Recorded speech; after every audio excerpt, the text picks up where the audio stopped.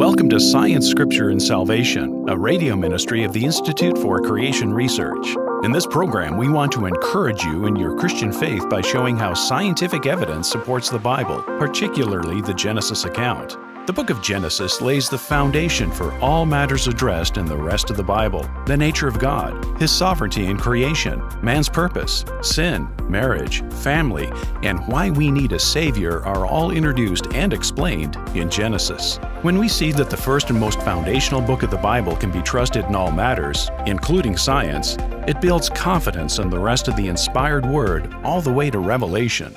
I'm Frank Sherwin, zoologist and research associate with the Institute for Creation Research. Join me for today's show of Science, Scripture, and Salvation. Proverbs 30:28 says, "The spider skillfully grasps with its hands, and it is in the king's palaces." At any given time, no matter where we are, we're not far from those infamous arachnids, most of which are not a threat. Many feel a natural revulsion when they experience spiders up close and personal, but like the mosquito, God had a plan for them in our ecosystem. What is immediately apparent is that spiders have always been spiders and did not evolve from a non-spider ancestor. In 2014, an evolutionist reported that, quote, "spider gene study reveals tangled evolution," end quote. Well, tangled indeed. Creationists maintain spiders were created as spiders, as Scripture and science shows. When it comes to their origin, two evolutionists stated, quote, "most zoologists believe that arachnids arose from the eurypterids and were early terrestrial inhabitants," end quote. Well, creation scientists believe that God created spiders as spiders during the creation week just thousands of years ago. Indeed, even fossil spiders are 100% spider. In a news story of April of 2011, we read, and I quote, "Tufts of hair-like fibers seen on its legs showed this 165-million-year-old arachnid to be the oldest known species of the largest web-weaving spiders alive today, the golden orb weavers, or Nephila." Going back even further in evolutionary time reveals two fossil spiders from Crossley, England.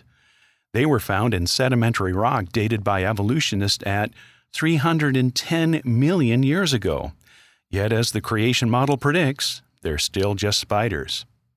Well, here's an easy recipe. Take food, metabolically convert it into sticky glue, then allow air to contact it while rapidly stretching it into an impossibly narrow, nimble thread as strong as steel. Well, there you have it. Spider silk. We tend to take for granted the incredible detail and beauty of a typical spider web.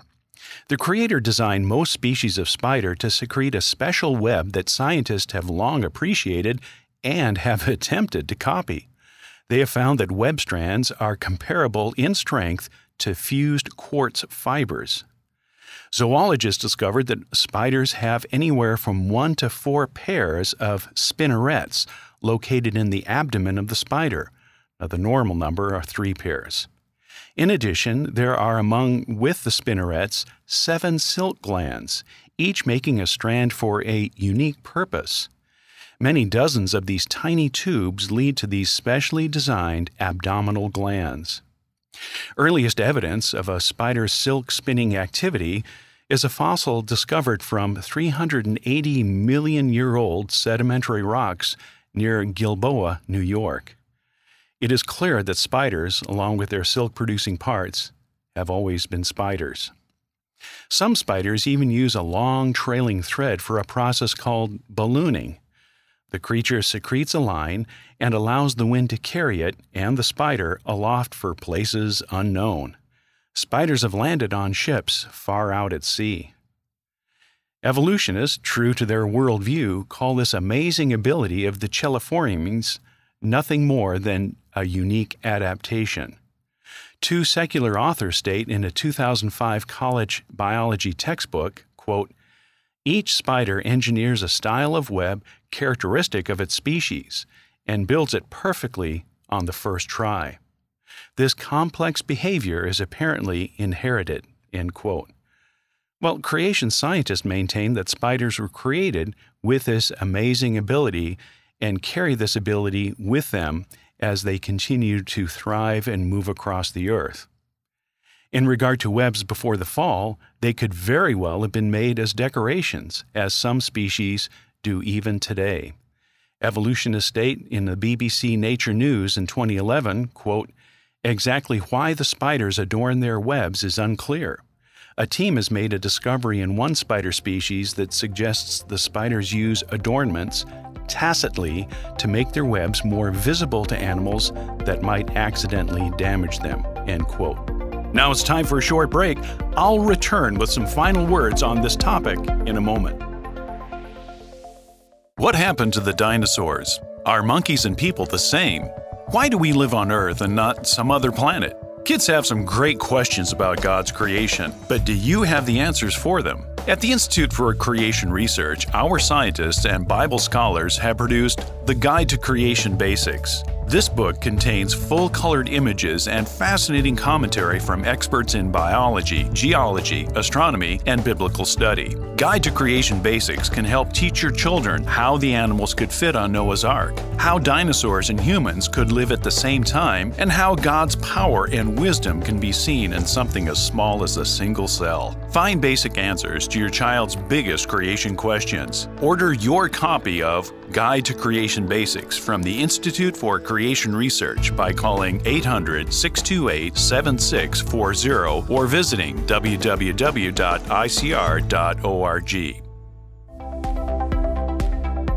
Welcome back to Science, Scripture, and Salvation, a radio ministry of the Institute for Creation Research. We saw in the first half of our program that the fossil record reveals that when we do find spiders, they're always spiders, 100%, not on their way to becoming spiders. We also saw that the silk spinning ability of spiders is totally unique, and that the anatomy and the physiology involved with the production of silk is beyond man's ability to ever comprehend something like that and to produce it themselves. And then we found that each spider engineers a style of web that's characteristics of its species and builds it perfectly the first try, that again reveals the creative hand of God. Well, one thing is certain, the webs before the fall must have been large, spectacular, and beautiful. Indeed, spider silk has been found to conduct light almost as well as glass fiber, opening the door to biosensor, laser, and microchip research, according to the Optical Society in 2012. But what was the purpose and the function of spider venom before the fall, when everything was supposed to be very good? Creationist scientists continue to research, and answers are becoming apparent. While creationists ponder the purpose of some aspects of spider physiology prior to the fall, it's now evident that their toxicity actually has the potential to save many people from starvation. Well, how is that? Well, as the world's population continues to grow at approximately 80 million souls per year, it's important to make maximum use of the various food crops. Unfortunately, crop loss to insect pests is around 10%, food that could be used to nourish millions of people. Reducing this intolerable loss by way of traditional pesticides like chlorinated hydrocarbons is costly, and it also gets into the ecosystem and causes problems. It adversely affects the environment, and insects are becoming increasingly resistant to the poisons. But let's keep in mind that insect resistance to pesticide is, however, hardly evidence of Darwinian evolution. The insects are the same genus and the same species both before and after the pesticide resistance. One way of battling crop-destroying insects is to use more environmentally friendly compounds that are just as deadly to these pests. We've all heard of nicotine that's found in cigarette tobacco. But nicotine from the tobacco plant is one such natural pesticide.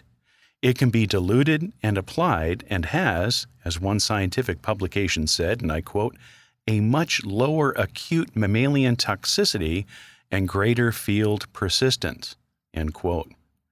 Oddly enough, using spider venom as a natural insecticide may be another method. Research biologists suggest that using a peptide, that's a compound of 2 or more amino acids, isolated from spider venom that is poisonous to insects. This chemical is called insecticidal spider venom peptide, or ISVP. Consider the benefits man has discovered from spider venom. 2 evolutionists said in 2013, and I quote, "A large number of sulfur-rich insecticidal peptides have been isolated from spider venoms. Many of these have desirable properties for the development as bioinsecticides, including high potency, rapid speed of kill, lack of vertebrate toxicity, and that also includes people, low production costs, and actively against a wide range of crop pests and disease vectors." End quote. A University of California, Berkeley graduate student has discovered 2 beautiful new species of peacock spiders in southeast Queensland, Australia. The student, Madeline Girard, named the 2 colorful creatures Sparkle Muffin and Skeletosaurus. The report on livescience.com quotes an evolutionist entomologist saying the peacock spider group is more varied than previously thought. Well, non-Darwinists wholly agree. There is much variation within the created spider kind. But wherever they're found, spiders always display 8 legs, remarkable eye structure, and are, as creationists predict, 100% spiders. So what we've seen in the program is that not only have spiders always been spiders, whenever they're fossilized with their 8 legs and a remarkable eye structure, always as spiders. And we find that the ability for these spiders to make webs is very, very unique to each individual species. So we find that spiders certainly are clear evidence of creative design and organization that goes into these amazing arachnids. The Apostle Paul said in Romans chapter 1 and verse 20 that God's creation is clearly seen, and certainly we can appreciate and we can see God's clearly seen creation in these amazing creatures that we call the spiders. Thank you for joining us on Science, Scripture, and Salvation, a radio ministry of the Institute for Creation Research. That's all the time we have for our program today, but we would love to connect with you through our website at icr.org. For over 45 years, ICR has equipped believers with evidence of the Bible's accuracy and authority by showing how science supports the Genesis creation account. Our scientists research the evidence for creation and communicate their findings through books, articles, DVD series, and conferences. Please visit our website at icr.org for more information about the latest scientific discoveries, to subscribe to our free magazine and devotional, and to locate our next creation conference at a venue near you. All of this and more at icr.org.